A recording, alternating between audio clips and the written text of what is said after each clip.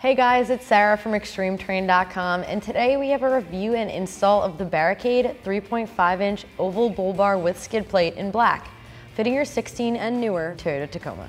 This bull bar features heavy-duty tubular stainless steel construction with a black powder coat finish, and is also available in polished if that's more your speed. This bull bar comes with an integrated skid plate as well as light mounts for the addition of lighting down the road. Coming in at around $220, this is a great way to spice up the look of the front of your Tacoma, as well as add the functionality of lighting with the included light brackets without breaking the bank. I'm giving this install a 1 out of 3 wrenches on the difficulty meter. It can be done in approximately 1 hour and features direct bolt-up installation, but will require some minor trimming of your splash guard for install. Alright, with that said, let's jump right into our install. For this install, we used a 16mm wrench, 13mm ratcheting wrench, 16, 14, and 10mm sockets, an air ratchet, an impact gun, and a pop clip removal tool. So the first step for our install is to remove this air dam on the bottom of your Tacoma's bumper. For this, you're going to want a 10mm socket, and let's get this off. Using your 10mm socket, remove the bolts holding your air dam to your bumper.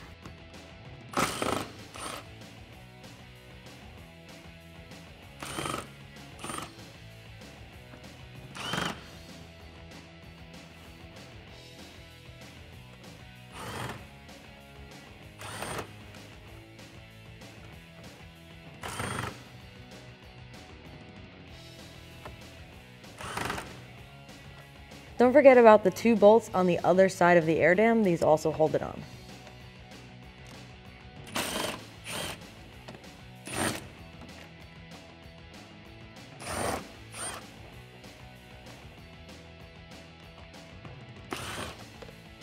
With the bolts removed, remove your air dam. So this portion of the install is optional, but we're going to remove the grill to get a better look at where these brackets are going and to get to them a little easier. Grab a 10mm socket and remove the 2 bolts out of the top of the grill.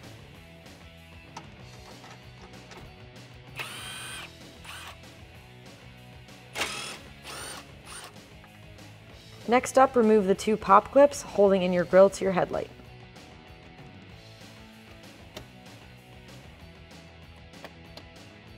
With all of the hardware out of the grill, pull up on the 2 plastic brackets on the top, and then pull the grill straight out.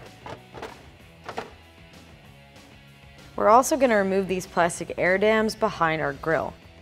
Remove the pop clip.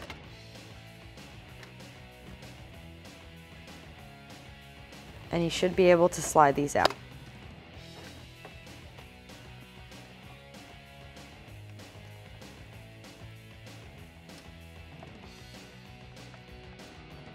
Pulling straight out to release the clips, you should be able to twist it and remove it. So with our grill and our air dams removed, we can now see the crash beam nuts that we have to remove. We're going to take off the 2 on the outside of our crash beam. We're going to start with this one on the top because it is easier to get to from this angle. Using your 14mm socket, remove this nut.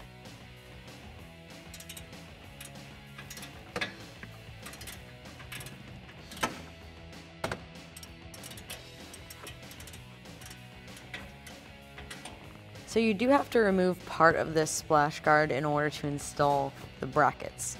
Ours has already been cut, but I have the piece here to demonstrate. You're just going to cut right along this frame piece here and then straight out just to clear about that much room for the bracket. And with this cut away, we can now see the bottom nut. Grab your 14mm socket and remove it.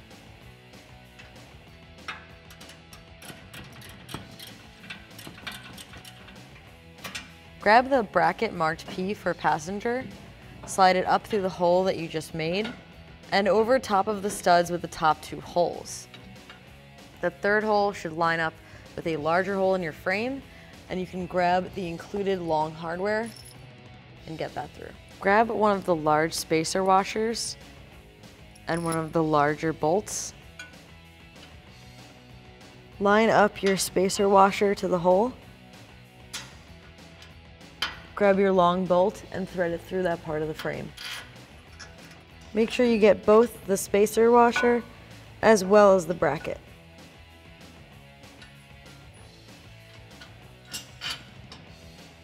Once you have it through, grab a smaller washer lock washer, and then a nut.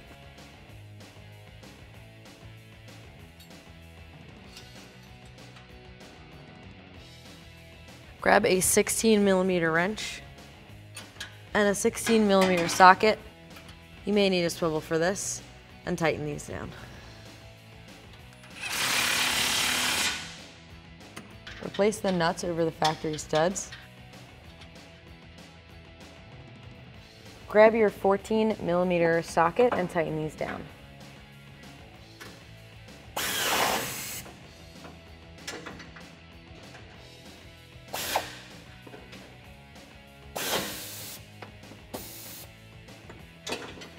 Repeat those steps on the other side.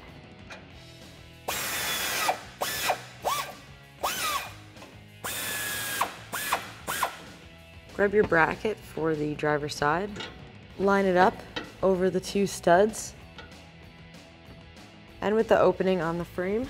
Grabbing the longer hardware and your large spacer washers. Line up your bolt through both spacer washers as well as the bracket. Grab your smaller washer, lock washer, and nut, and thread them over the end of the bolt. Using a 16mm socket and wrench, tighten this down. You may also need a swivel for this one. Grabbing your factory nuts, thread them over your studs to hold on your bracket.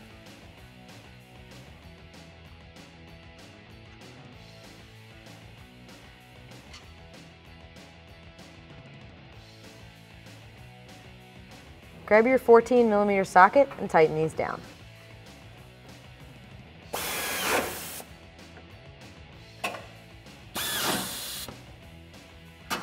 With our brackets in place, we can now reinstall our air dams and put our grill back together. Slide the air dams in and line them up to your holes, and then snap in the pins. Once your air dam is in place, grab the plastic clip and reinstall it.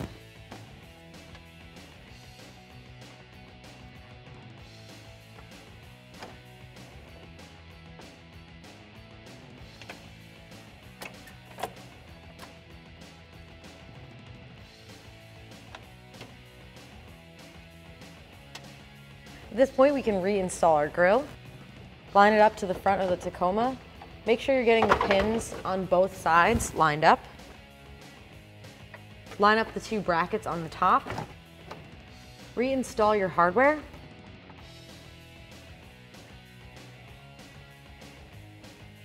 Grab your 10mm socket and tighten these down. Reinstall the push clips at the corner of your headlights.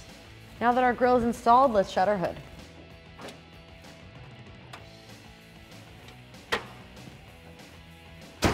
So one thing to note is that if you would like to reuse your splash guard, you will need to make 2 small cuts in it to clear the brackets that we just installed. Hold your splash guard up to the bottom of your bumper, measure for your cuts, and just make sure not to cut into this top strip here so that it can still be held onto your bumper nicely. Now you don't have to reuse this if you don't want, and we like the look of it without, so we're gonna proceed with the install. Grab the one marked D for driver's side and line it up to the driver's side of your Bull Bar. Grab your hardware, the 8x35mm, and thread it into the holes. Now you want these snug but not tight so that you do still have a little bit of adjustability with this bracket. We're going to need it later when we bolt it up.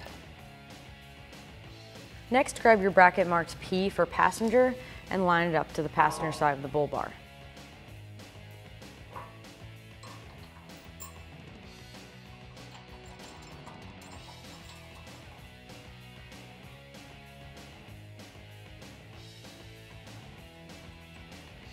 All right, with our brackets in place, we can now get our Bull Bar mounted to our Tacoma. Line up your brackets on either side of the brackets we already installed on the Tacoma. Once you've lined up the brackets, grab your hardware and slide them through with a washer and lock washer on each side.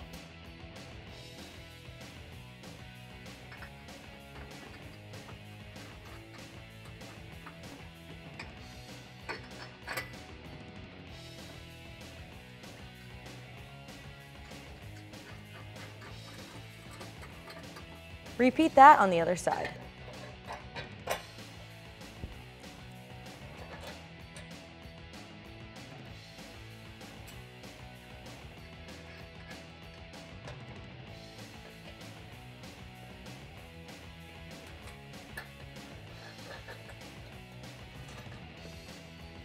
So now you want to adjust your bull bar to where you want it angled on the front of your Tacoma's bumper.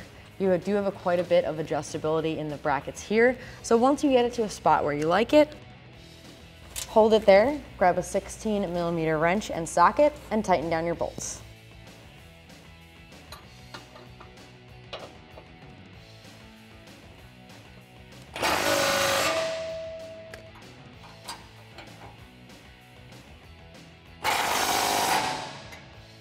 Repeat that process on the other side.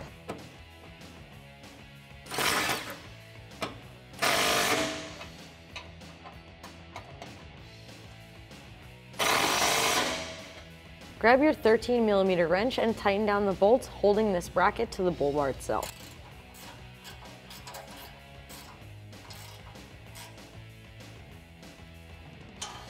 The top bolt's a little tight to this part of the bracket, so you may need to use the open end for this one.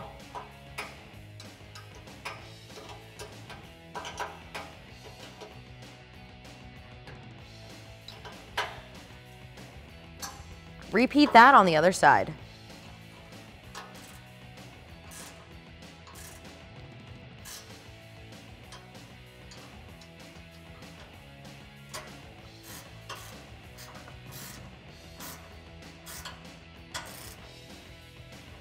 All right, that is going to do it for the review and install of our bull bar. Remember, for all things Tacoma, keep it at ExtremeTerrain.com.